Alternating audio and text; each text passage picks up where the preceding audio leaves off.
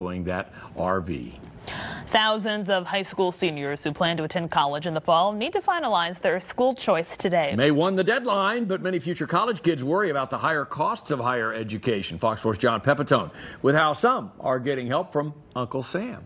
As chairman of a Senate subcommittee that funds education, Senator Roy Blunt helped increase Pell grants to nearly $6,100.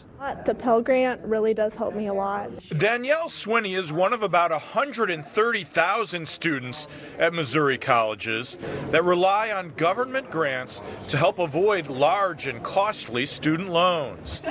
Senator Blunt pushed to reestablish year-round Pell grants, allowing students to stay in school during the summer, complete their degree sooner, and graduate with less debt. The quicker you get your basic higher education behind you, the less debt you're going to have, and the sooner you're going to be getting a paycheck that's a paycheck that's reflective of what you've learned in higher education.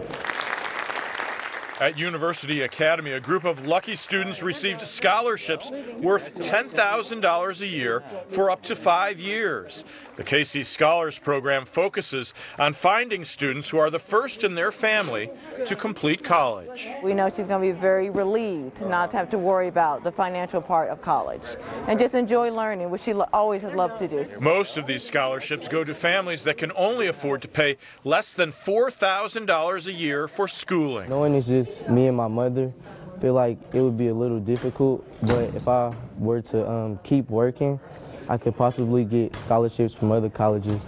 KC Scholars will award 919 scholarships this year alone. That's a 40% boost over last year.